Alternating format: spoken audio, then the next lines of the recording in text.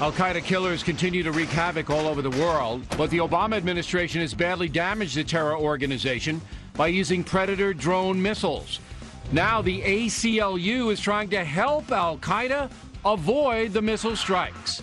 We will have a special factor investigation. Let those who observe from different organizations, let them evaluate whether or not they think it is racially motivated. The far left defending Congresswoman Waters and Congressman Rangel, saying the ethics problems they have are an attack on black leadership. We'll take a look at that.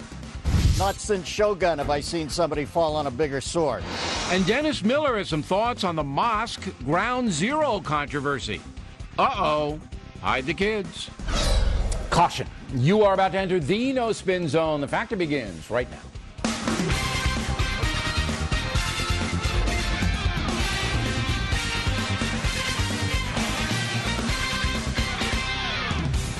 Hi, I'm Bill O'Reilly. Thanks for watching us tonight. The ACLU now actively aiding Al-Qaeda.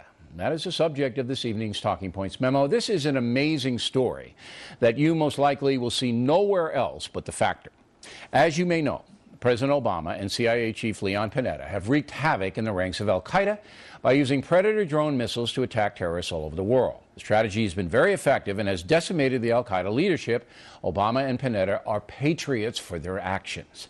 But the far left opposes using the drone attacks, and now the ACLU has filed a backdoor lawsuit to try to stop the campaign. Please follow me closely here.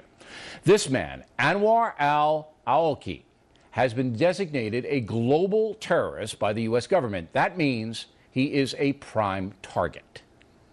Awlaki is a terrorist. And yes, he's a U.S. citizen, but he is first and foremost a terrorist, and we're going to treat him like a terrorist. We don't have an assassination list, but I can tell you this, we have a terrorist list, and he's on it.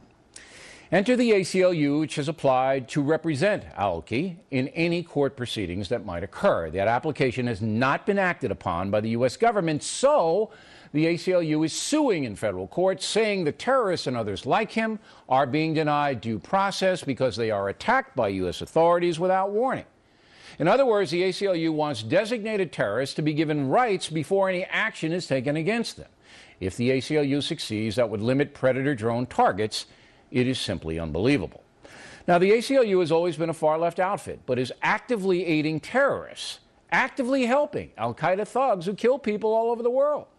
The ACLU and other far-left groups simply will not acknowledge there's a war going on. They see terrorism as criminal activity, not a military battle. If the ACLU had its way, President Obama and CIA Chief Panetta would not be allowed to launch the Predator attacks. So I ask you, how many Americans do you believe support the ACLU's actions? 5%, maybe 10%? But you don't hear a word in the media about the ACLU's subversive activities, even when they are trying to help the Al-Qaeda leadership. In a free society, there's nothing we can do. The ACLU has a right to exist, but I have a right to expose it. That organization is putting every single American in danger. It is disgraceful. And that's a memo. Now, for the top story tonight, reaction with us, Scott Fenstermaker, criminal defense attorney who has represented several detainees being held at Guantanamo Bay. So, of course you disagree with me on this. Absolutely. All right. Absolutely. You don't want drone attacks on these people, correct? I don't want drone attacks on Mr. Awlaki, and I want drone attacks in Pakistan. They're illegal, and it's a contravention. So you want that weapon taken away from the United States. You don't want drone attacks in Pakistan where the Al-Qaeda leadership is believed to be. And you don't want this guy Awlaki being attacked anywhere, right? I just want to be clear. I want any illegal actions by the United States government to be stopped, right. Yes. But it has not been ruled illegal by anybody but you, Mr. Fenstermaker. Well, I don't know that there's been no, it hasn't been ruled illegal by anybody but you. I don't know that it's been adjudicated by any tribunal. Okay, but there's no one but you have called this illegal. I don't think and since you don't really hold any power, that's your opinion. Now, President Obama and Panetta, as you saw, yes. All right, they're going to continue to do this kind of thing. What I don't understand is, if you say it's illegal to attack the enemy by air, and that's what this is, then is it illegal to attack them by ground? Could we send commandos after Awlaki and shoot him in the head? Could we do that? Well, first of all, I disagree with you that they're necessarily the enemy. I mean, you've defined them as the enemy. Okay, you don't believe Al-Qaeda is the enemy of the United States? I don't know that Mr. Al-Awlaki is part of Al-Qaeda. I don't know that he's part of Al-Qaeda. That's what Leon Panetta says he is. Okay, well, he's part of the American War Ministry, yes. Okay, he's part.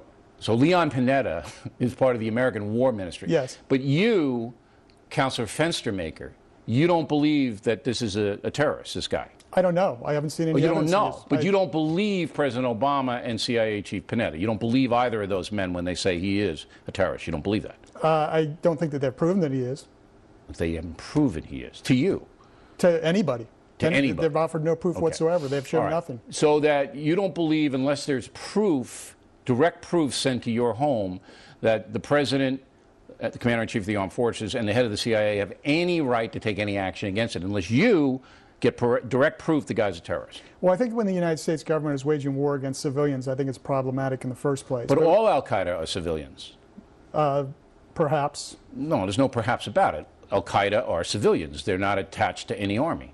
All of them are. So you say that the United States can't fight Al-Qaeda. We can't. I think that our battles with Al-Qaeda are not necessarily well directed, let's put it that way. But no, but I don't want to get into that rhetoric.